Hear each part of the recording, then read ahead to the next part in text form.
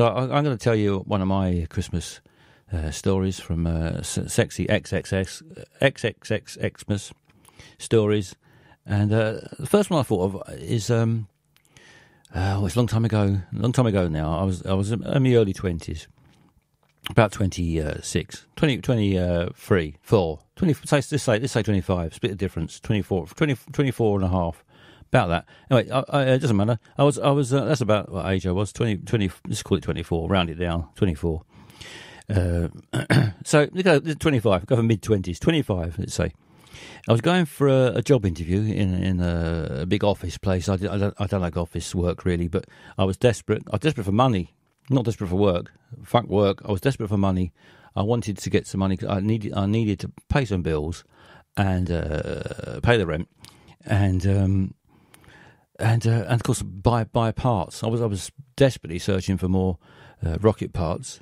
I get if you don't know, I'm building my own rocket. I've perfected the manure power. So it's very green. It's a very green when it comes to the rocket. You don't expect it to be good for the environment. I wouldn't say it's good, but it's not very bad anyway. And anyway, I'll be off into space in my rocket. The first ever man. Especially British man, because usually you think of Americans, don't you, or Russia or China or something. But no, I'm British, and I wouldn't say I'm proud of it, but I'm British, and I'm building my own rocket, and I was desperate for parts. I've gone off on a tangent there. So I went to this big office for the job interview. I found the room where I was going to be interviewed for this epoxy office job. And a woman was interviewing me, very attractive woman, and instantly I was attracted to her. I'm attracted to a lot of women, to be honest. I was attracted to her, and she interviewed me. She asked me a few questions about this, that, and the other, and I answered them best I could. And we hit it off. We had lots of laughs. It was a very good interview, I thought. Anyway. So she said, "Just let me know. I'll let you know," she said. So off I went, did the interview, and I think it was the 22nd of December, so it was close to Christmas, and I think it was this particular office. It was their last day working before Christmas, so I was lucky to get an interview just before Christmas, and I was hoping to start the new year, new job. That's what I thought. New year, new job. I'll just a sip of tea. Hang on. Oh, did I tell you I fucking love a cup of tea? So I was leaving the building, got lost. It was a maze, this building. It was a bloody maze. And trying to find my way out. You think that would be easy, wouldn't you? But I was all over the place. And I think I was a bit sort of, on my mind was, will I get the job?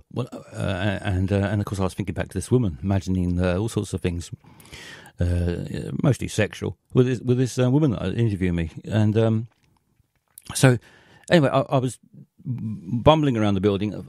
I opened the door. I heard a lot of noise, and I thought maybe it's a foyer or something. So I opened the door.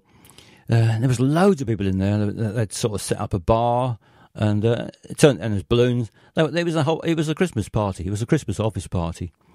And as I was about to leave again, because I thought, well, this is the wrong route. This is not the way out.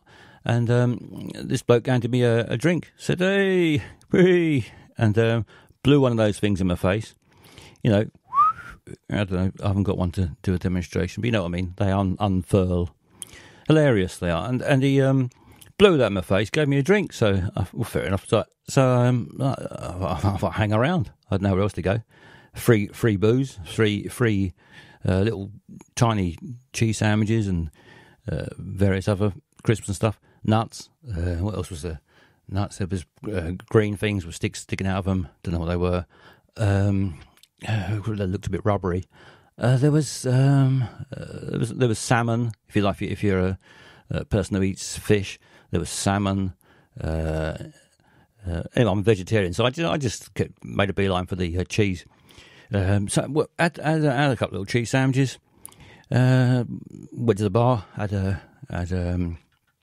large whiskey, especially Christmas time, and when it's cold, you want something warm inside you.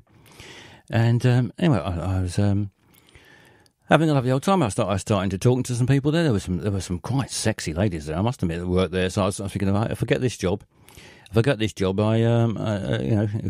knows your luck? Because I don't have a lot of luck with women, and never have done. It's been a bit of a curse. Don't know why. I never understood it. I've watched a lot of porn, and read books on how to chat up ladies, and it's been useless. But I usually get bored after about the third page anyway. So I'm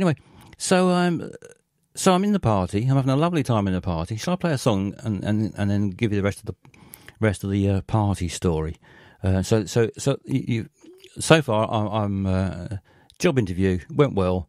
Got lost. Got in the party. This is recap for the first part of this story. Went in the party, having a few drinks.